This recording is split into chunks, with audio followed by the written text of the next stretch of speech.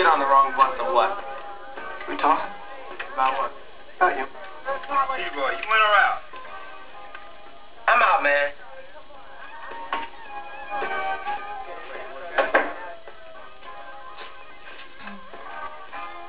Hey, call me next time, all right? You got it. Hot's right. Who wants cars? Want something to drink? Got any Perrier? I'm fresh out. Ain't that always the way, though?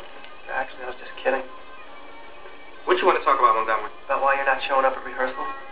Hey, it's a teacher strike, man. School's still open, Leroy, and we're trying to get Othello on its feet. Man, I ain't interested in no Shakespeare. Then why'd you audition? I didn't know what I was doing it for. It was grand say to walk around like a king and say things like a king. That's fun to me. I can do that okay. Then you can do the part okay.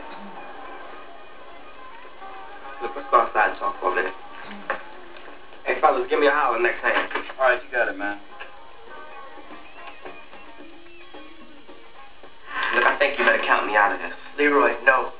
Look, nobody said nothing about no Shakespeare when we tried out. Miss Grant decided to run the auditions that way so no one would get any preconceived notions. So nobody would get uptight. I ain't getting uptight.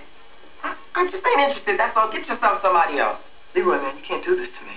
I ain't doing nothing to you. I'm doing it to me. I'm taking me out of the show. Hey, Leroy, there you in? Yeah, man. We're done talking. You're done, maybe, but I'm not.